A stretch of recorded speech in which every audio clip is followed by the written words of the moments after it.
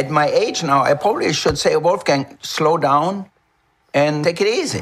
But it's quite the opposite. Celebrity chef Wolfgang Puck.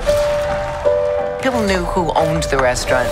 They rarely knew who did the cooking. Wolf brought the chef into the limelight. You know what you have to try. When Wolf opened Spago, he's serving this very simple food that's incredibly flavorful. Celebrities loved going there.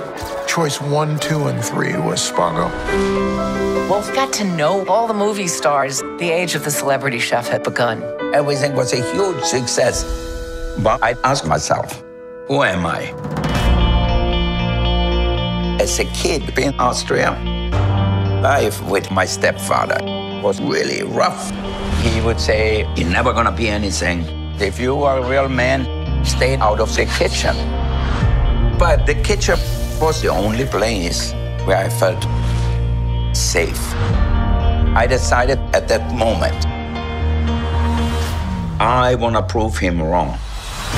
The Mount Rushmore of Chef Wolf's right there in the middle.